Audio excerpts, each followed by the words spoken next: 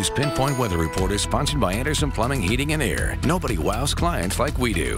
I'm Moses Small in the ABC 10 News Pinpoint Weather Center. Right now, it still feels a little bit like summer, and that is going to change very soon. But we should really enjoy what we have right now. San Diego's beautiful. We see lots of those blue skies, and we're feeling pretty warm. It's honestly perfect beach weather as we sit at 75 degrees, humidity at just 69%, and we have a nice breeze coming off the water at 8 miles per hour if you're along the coast. And in other parts of the coastline, we're seeing some pretty similar temperatures, looking at 70s across the board. Some places like La Jolla and Del Mar a little cooler at 71, Oceanside at 77 degrees, and many of those inland neighborhoods are still in the 80s. For the most part, relatively mild with Escondido at 84 and El Cajon at 82. Vermont is a little bit warmer at 87 degrees, and into the desert right now, we are not seeing any triple digits. Now, here's what to expect overnight in San Diego. We're going to watch some more cloud coverage creep in, some more patchy fog throughout the morning. We're going to fall down to those familiar upper 60s throughout the evening, and so we can expect that as we see our gray conditions, and those are going to extend to some inland neighborhoods as well. They're going to drop down to the mid-60s. They will also see some relatively gray skies for the early morning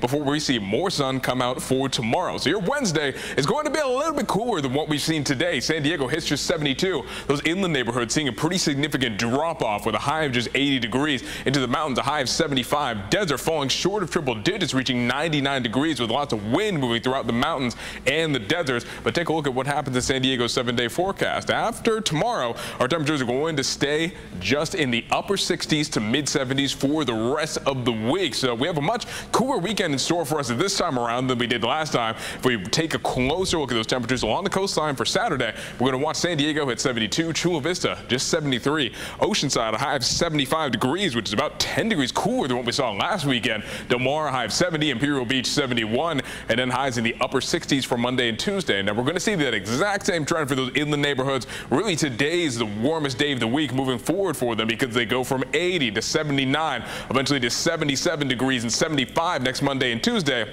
And into the mountains, we're not only going to see that temperature drop off, at least for the next couple of days, we're also going to see plenty of wind, those peak wind gusts anywhere between 40 to 45 miles per hour for tomorrow. Thursday calming down a bit at just 35 miles per hour. Now for the mountains in the desert, they're actually going to watch their temperatures go up on Friday and Saturday. But like the rest of us, the temperatures are going to fall right down, which means the deserts are falling out of triple digits for Monday, and on Tuesday reaching just 95 degrees. So very soon we'll be able to feel those seasons changing as we have less than 2 weeks left of summer.